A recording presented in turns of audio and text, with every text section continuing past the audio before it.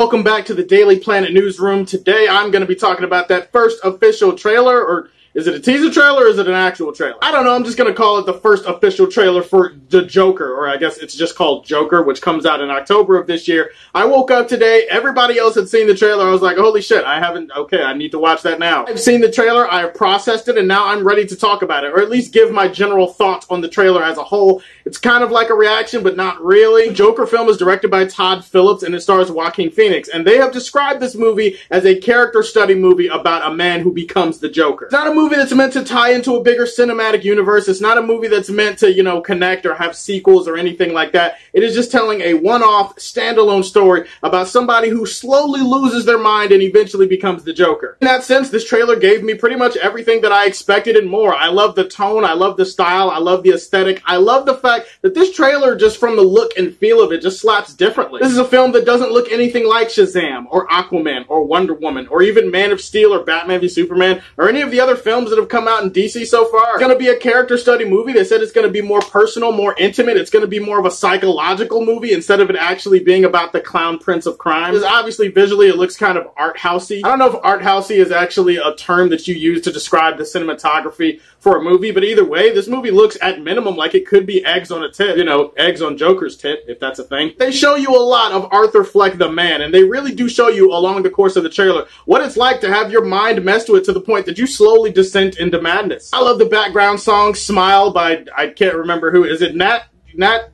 King Turner? I can't remember who actually sings the song, but it's Smile. Smile is playing in the background of this trailer. It's oh so appropriate. A lot of shots of Arthur Fleck the man. You see Arthur Fleck talking to a therapist trying to work out his issues. It's like they're taking bits and pieces from other Joker stories throughout the years and they're like combining them into their own Elseworld version of Joker's origin. For example, you see Arthur out on the streets and he's, you know, waving a sign around and he's, you know, he's got the clown gear on and stuff like that. You also see him writing down jokes on a piece of paper, and then towards the end it just turns really big and it turns into stupid and it turns into a bunch of other stuff. Which tells me that they're also going the failed comedian route for this one, and they also do a great job at illustrating that while this doesn't connect to another bigger universe out there, still is something that feels like it could connect to Batman's universe, because Thomas Wayne shows up in this trailer. There's a shot of Arkham State Asylum. It's not Arkham Asylum, but it's like Arkham State Hospital or something like that. A lot of people are bitching about that. They're just kind of like, oh, why not just call it Arkham Asylum? I'm like, how do you know it's not going to be called Arkham Asylum by the end of the movie? Like, maybe it's just Arkham State Hospital for like a portion of the movie, and then by the end of it, it turns into Arkham Asylum. I don't know. The fact that Gotham is name dropped and Arkham is seen, and then we see Thomas Wayne on TV talking about how, Gotham's turning into a pretty big shithole. All of that does a great job at selling you on the fact that while this is Elseworld, it still does borrow from the DC comics and the DC lore. I'm pretty sure the guy that plays Thomas Wayne on TV is the same counselor guy from The Dark Knight Rises. Like, maybe somebody can fact check me on that in the comment section below.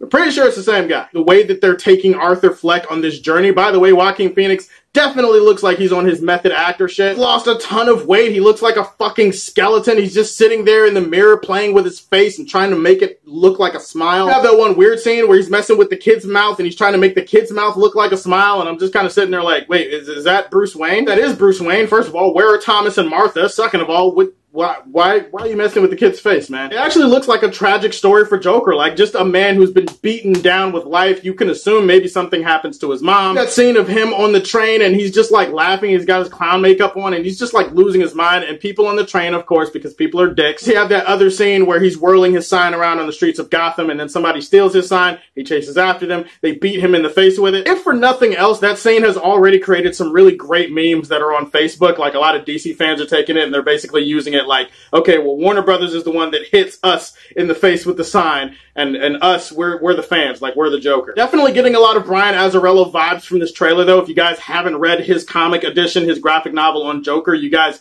definitely should check that out. It's one of the best Joker stories I've ever read. If this movie is half as messed up or twisted or interesting as that story, then I feel like this movie might be one of my favorite movies of the year. Like, already, that's the vibe I'm getting from this movie. The movie doesn't answer all the questions that I have, like Zazie Beetz. I still don't know what her role is in this movie. I mean, she's great to look at, and I'm glad she's in the movie. I don't actually know what she's doing in the movie. There are those theories floating around out there that Arthur Fleck will become Joker by the end of the movie, and that he will be responsible for Thomas and Martha Wayne losing their lives, and that in turn turn will, of course, lead to Bruce Wayne becoming Batman. There's another weird theory out there that I heard where it's like Arthur Fleck is not actually the Joker in this movie. He's just like the Joker's father, and by the end of the movie, he'll give way to another kid who will turn out to be Jack Napier, and Jack Napier will grow up to become the Joker. I would buy that theory if this wasn't like a one-off type of thing, like if they didn't clearly establish that this movie is not supposed to have any sequels or whatever. So even if they set up Jack Napier to be like a thing by the end of this movie, it doesn't really matter because we're not going to see that movie. So it's like, what's the point? Yes, this movie is not technically a part of the DCEU, but still, it just opens the door for more Elseworld stories. Well, I asked this question on social media earlier, and I asked, okay, guys, what other Elseworld stories are you guys interested in seeing adapted to the big screen in DC's Black Label? A lot of different answers. You got Speeding Bullet. Obviously, you guys remember that story, that Elseworld story, where basically if you take Superman and you give him Batman's life, and they just kind of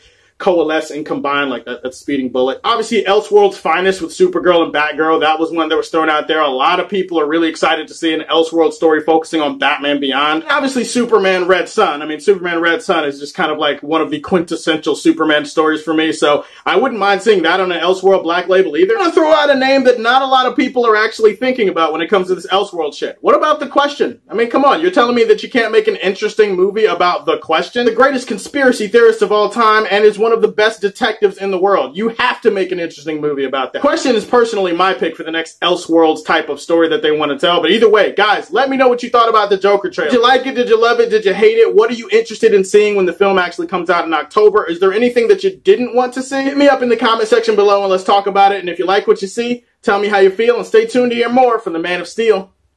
Peace.